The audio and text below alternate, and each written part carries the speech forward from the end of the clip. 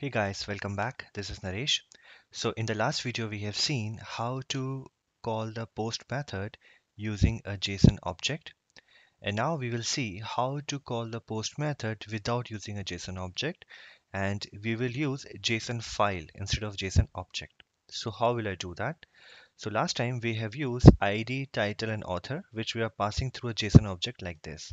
Through JSON.put, we have created an object and we have passed here in the body. Okay, but what I will do, I will just comment out this one. Now I don't want to pass through the JSON object. I want to pass it through the files because when you're working in the actual environment, it might possible there are certain files which are already created for you. Okay, you don't have to create and spend time in creating the objects. That file has already been provided to you either in your framework, or maybe you're getting these files from somewhere else. But basically your file will already be there. Your JSON file will already be there and you have to use it. So let's create one JSON file and then we will see how to do that. So in my project, you can create a folder. I already have that folder. I don't need to create it. But if you don't have the folder, just go to my project, right? Click new, and then create folder from here. Okay. So just create any random folder. I have put a name as JSON file input, and here what I will do, I will create a new file. Okay. So here I can give any name here. I can give JSON one. Let's call it. Yeah, or maybe call it JSON request one. All right. And I will type JSON because it's a JSON file, right? So I will click on finish. Okay. See the JSON file, you will get a curly braces here. So that's a symbol for the JSON file. Okay. Now you can put your JSON here. So what JSON we need to put? We have to put JSON something like this, or maybe if you go into your document, it will tell you how to put the JSON. So you have to put the data in this manner. So I will copy this and I will post it here. Okay, so I have pasted it. And if you want to format it, just do Control Shift A. Sorry, you have to do Control A and then Control Shift F. So it will get formatted. Okay, then Control S. So now your JSON request one file has been created for you. And let me put here as a number 21 and 21 here also and 21 here also. So these kind of file will already be created for you in your frameworks. Okay, so let's close this file now, and now we have to call this file. So what we will do, we will create an object of file input stream. Okay, so to read any file, I have to create an object of file input stream. So that will be file input stream, and then I can give the variable name file input stream equal to new file input stream. All right, I will do Control Shift O so that whatever the libraries are get imported. All right, now in the file input stream, we have to give an object which is for the file because I need to give a file name here. Okay, so what I will do, I will go here and here I can type as new file, and inside that I need to give my file name. So where is my file of JSON? Do Control Shift O so that it can import the file also.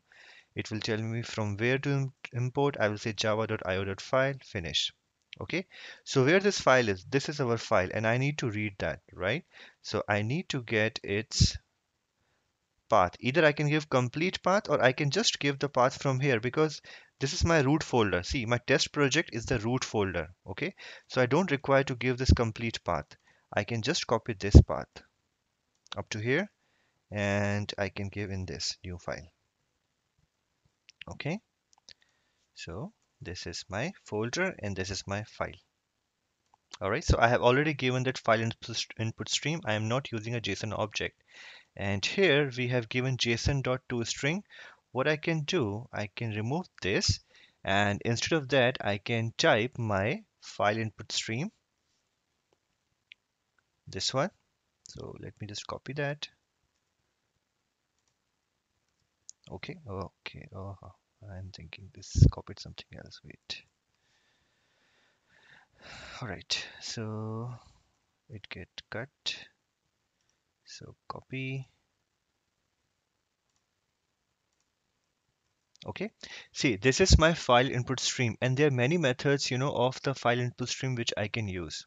All right, so what I will do in this body where was calling JSON object, I will call a method called IO utilities. There is a class in Java which called IO utilities. Okay, so I will call that file, I will call that method name, and that I will pass it into this.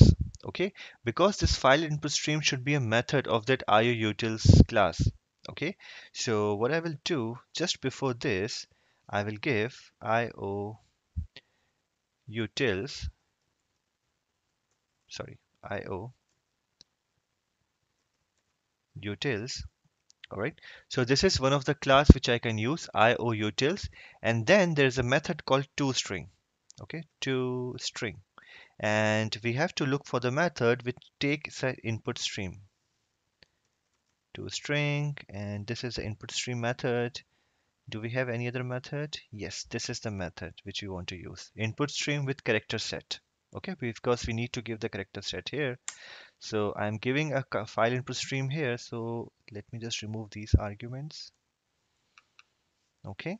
And now I need to give a character set the format, because this is, sometime we have to give this character set, and we have to give the character set as UTF-8 for my JSON. So I am giving that so that it can read it. All right, so this is what I have given in my body. Okay, so I need to close this bracket. All right, let's see, what does it give? Okay, add throw declaration. All right, I am adding the throw declaration here. Okay, so if you see here, we are not using a JSON object here. Let me just remove this now. All right, so what we have done here, we have given a file input stream.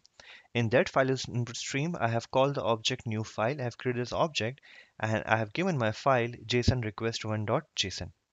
All right, then I have called the base URI through RestAssured.base URI, and then I am just giving my given when then I am setting a header, and then I am giving my body. In body, I am calling the IO utils class, and I am using toString method, and that there I have given the file input stream, and I have given this UTF-8.